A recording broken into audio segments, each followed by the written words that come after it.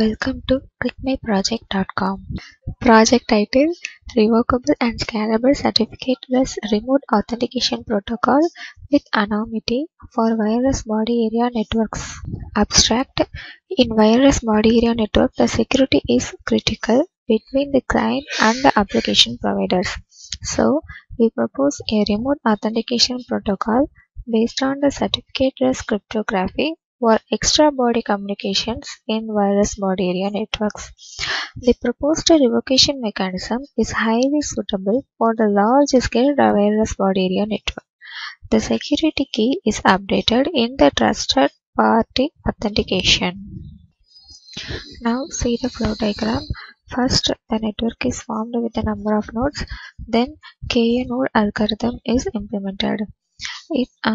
The key generation center provides the security key for the client and the application providers. When the security key is got by the client, then the client is logged in. The authentication is verified. If the authentication is success, then the service is provided by the application providers. If it is failure, the client have to again log in. Now see the running procedure. This is the NAM window, that is network animator window. We see the simulation result here. This is here the number of nodes are created, which are the sensor nodes, so it is represented in green color. To run the simulation, press the play button. Here is the device with the sensor nodes.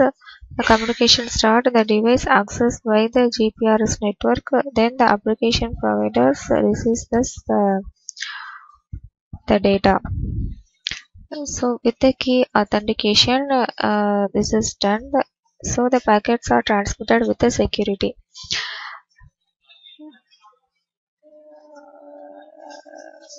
This is a device which are the sensor nodes sends data to this device and which was accessed by the application providers, which is sent only through the internet.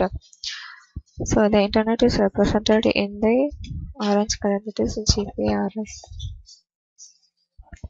So after the simulation ends, the performance is viewed in the graph representation. Now the simulation is going to end, then close the NAM window. Here is the performance analysis. In x-axis, the number of devices. In y-axis, message size is represented here. In the existing system, the message size is very low, but in the proposed protocol, and that is our protocol, the message size is increased.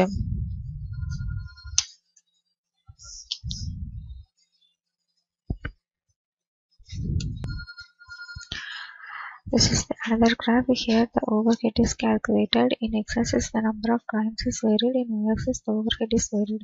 In the existing protocol, the overhead is much less, but in our proposed protocol, the performance is increased.